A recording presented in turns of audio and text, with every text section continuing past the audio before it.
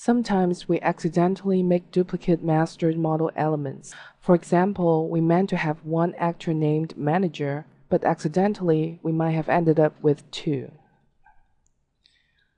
Maybe one from this diagram here and the other from another diagram.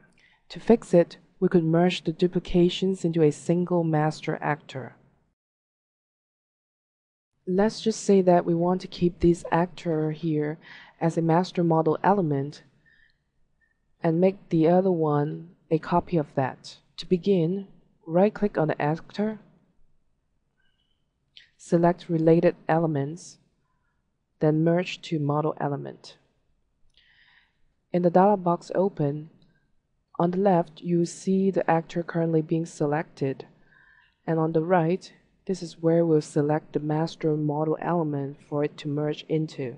In case you have a long list here, you can use the filter at the top to narrow down the search.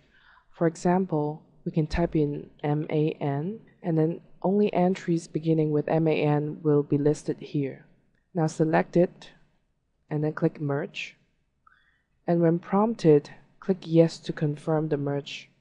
And if you select the actor in the diagram, you'll see the letter A that indicates that this is an auxiliary actor. And if you go back to the other diagram and look at the same actor, you'll see the letter M that indicates that this is a master actor. So if you make any change here, it will affect other auxiliary ones.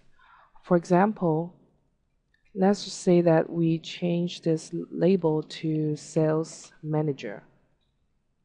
And if you go back to the other diagram, you see the same change in effect.